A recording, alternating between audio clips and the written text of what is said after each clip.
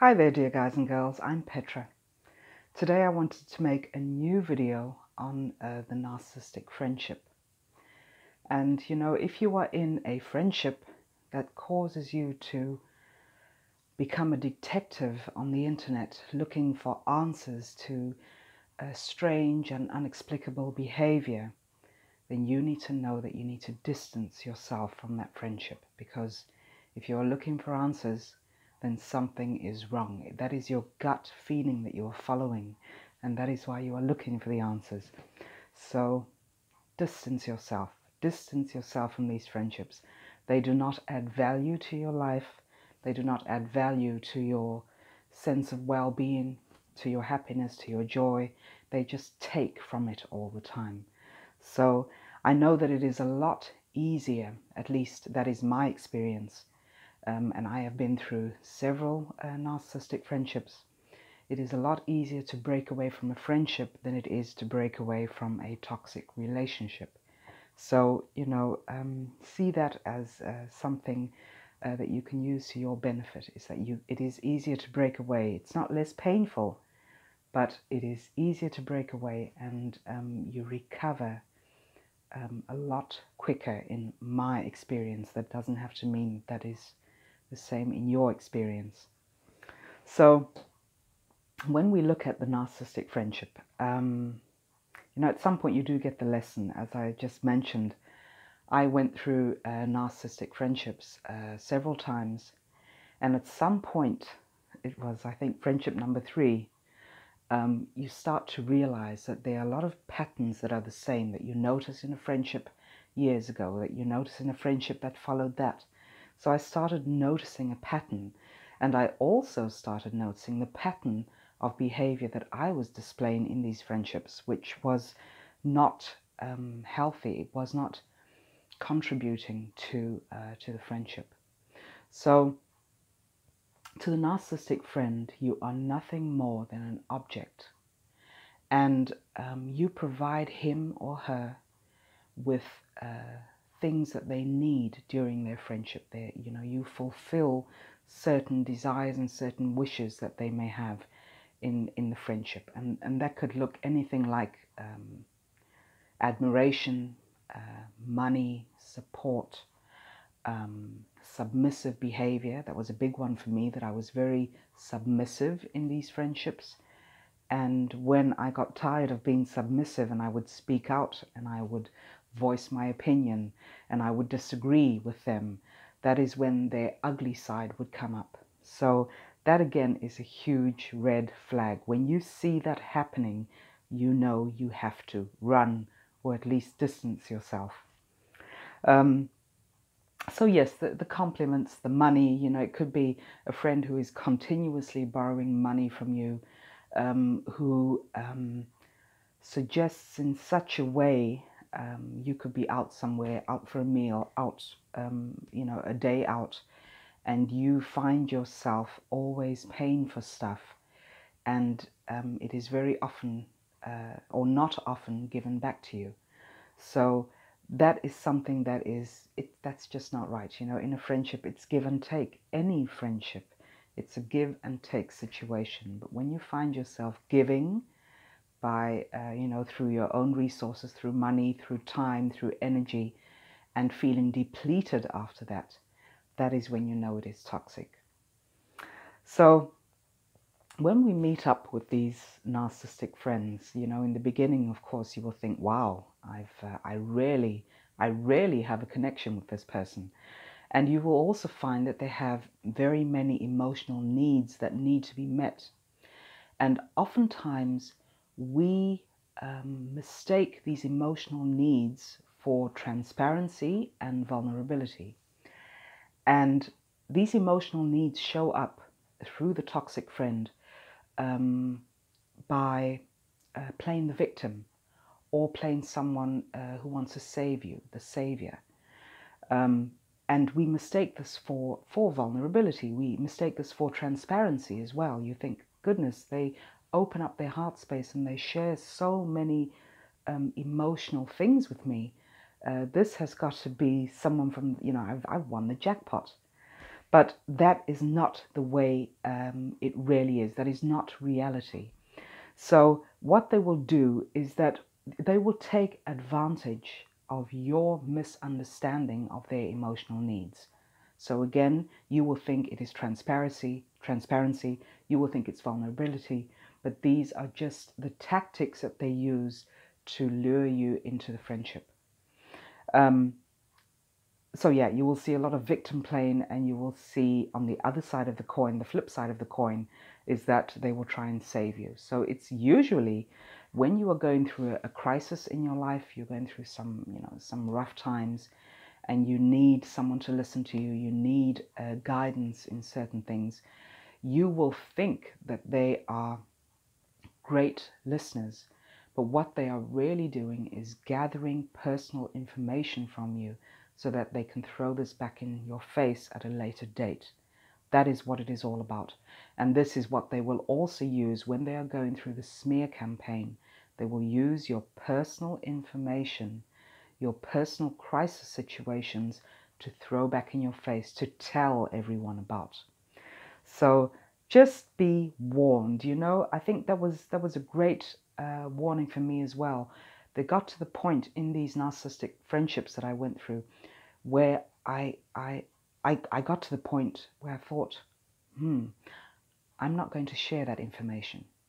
There were certain bits of information that I thought, no, it is not safe. I couldn't explain it. I didn't know what was going on. I just knew that certain bits of information I had to keep to myself because, again, that is the instinct. That is your intuition telling you, do not share this personal information with them because it is going to be used against you. So that's another red flag. When you feel that in your gut, then you again know that you are in a toxic situation. The narcissistic friend will manipulate you into believing that you have a sincere bond, a sincere soul connection. This is what they will use to again lure you into the friendship. But nothing is further from the truth because, as we all know, narcissists live in their own little fantasy world and they deem themselves the king or the queen in this fantasy world. It all revolves around them. So you are really of no importance to them. You are just there to provide them with narcissistic supply.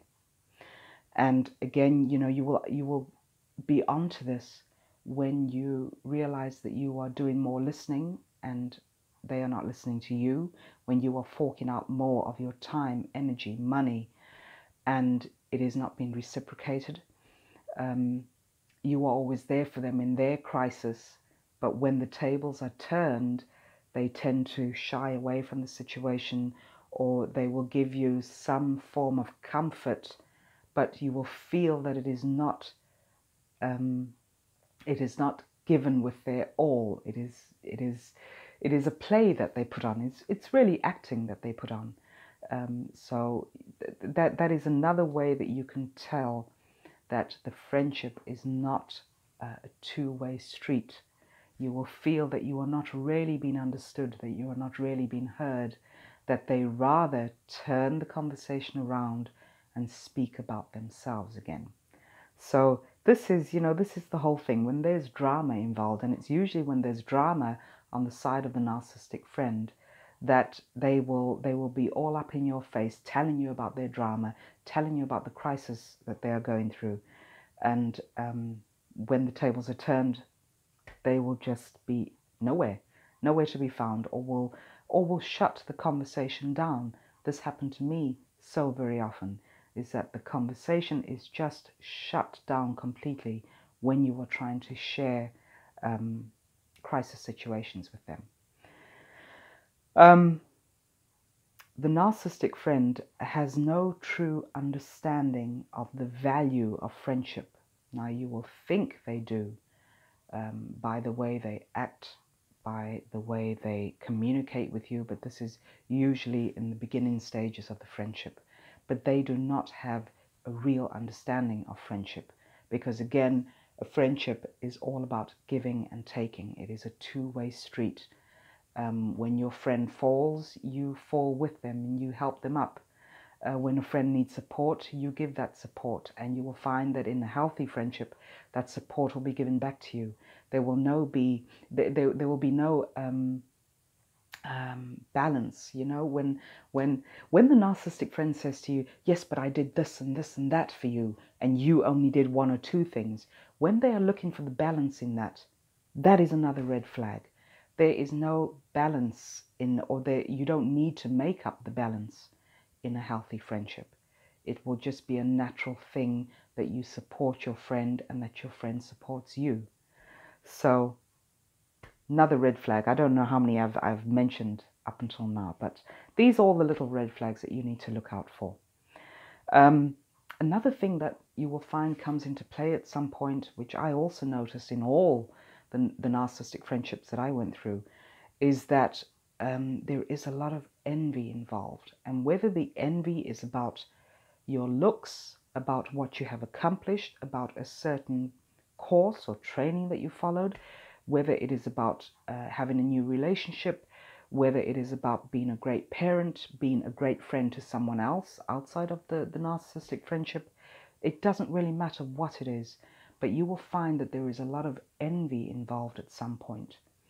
And envy is actually a rage reaction for not being able to control you or control what you have going in your life. So the things that are going well. This is a narcissist way of showing you their rage when they are extremely envious or jealous of what you have accomplished or of the type of person that you are. So if they see that you are very successful in other friendships and that you also like hanging out, excuse me, also like hanging out with these other friends, you will see the envy level go right up there. This is something that they do not like. They will try to also isolate you from other friends because they want you all to themselves so that they can control and manipulate you. This is just not right, of course, because again, in a healthy friendship, you do not get the feeling that you have to hand in your freedom. You just feel very free in a healthy friendship. So when you feel that tabs are being kept on you, excuse me, that they are trying to control you, that they want to know your every move, who are you with, where are you hanging out, get angry if you don't pick up your phone fast enough or answer the message fast enough. These are all telltale signs. They will become extremely angry or you will be given the silent treatment. There is also a lot of resentment going on. You know, they resent the fact that you are well balanced, that you are healthy, that you have a sense of self, especially, which is something that I myself noticed in all these narcissistic friendships, that I did have a sense of self. It was clouded by certain childhood issues that I was going, you know, that I still hadn't healed at that point, but I did have a very strong sense of self. And you will notice that this is something that a narcissist does not know how to handle in a friendship, because they themselves do not have a sense of self. They themselves are empty. And when they see that you are doing well for yourself and that you are standing firm in your truth, this is something that is going to send them into silence or into rage. So these are just a few pointers that you know that you can be aware of when you are not too sure of where you stand in these friendships. And you know it can be a lot. It can be a lot more difficult when you are in friendship with a narcissist, that you are not too sure, you know, you're not too sure what's going on. You just know that this friendship is very different from your other friendships. That is something that you will notice. And if you are on good terms, if you have healthy friendships outside of the narcissistic friendship, then you will find that you'll be warned by your other friends, you'll be warned by family members even, and they'll say, you know, there's something up with that person, there's something up with the guy or the girl. Maybe you should distance yourself a bit. I know this was often said to me, and I chose to ignore it. I didn't want to see it, but they were absolutely right. All these, the healthy friends in my life, they were right. So listen to those around you. They are, you know, those around you who truly love you and who warn you in a gentle fashion. They have your best interests at heart. So do listen to them. And again, when you find yourself looking for answers on the internet, looking at YouTube videos, which is something that I did when I started to sense that something was wrong in these friendships, I started looking for answers on internet, on YouTube, and that, you know, that in itself is a red flag. It's just showing you that you realize that something is not congruent with who you authentically are, and that is why you're looking for these answers. So again, when you realize that you're in a toxic friendship, they don't have to be a narcissist, but if the friendship is toxic, you will know. Follow that gut feeling and take every step necessary to distance yourself from these kinds of friendships, because they do not add value to your life at all. I think the only good thing about a toxic friendship is that when you leave that friendship and you look back, you review it for yourself, that's when you realize where the wounds that you're still carrying around with you need to be addressed and need to be healed, which is, again, speaking from a personal experience, my wound was that I would just be so willing to be nice all of the time and to please the other person. I was a terrible people pleaser, and I did not have strong boundaries. If anything, I had very weak boundaries, and in certain situations I had no boundaries at all. So this is what I took away from all these narcissistic friendships, is that I needed to set firm and healthy boundaries. I needed to say no more often, and I needed to stop people pleasing. You know, there's a difference between people pleasing and being kind. But the real issue is that you need to turn that around and be kind to yourself, be loving towards yourself, and look for the healthy friendships and nurture those healthy friendships. But leave the toxic friendships alone. They do not add value. So I hope that answered some of your questions, because I've been getting a lot of questions from you through the email requesting that I make some more videos on narcissistic friendships. I did make a lot of them in the early stages of the YouTube channel, but I tended to keep it very general the last couple of weeks. So thank you for your request, and I will definitely make some more on the toxic friendships.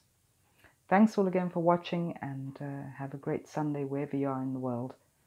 Take care of yourself and keep yourself safe. Bye for now.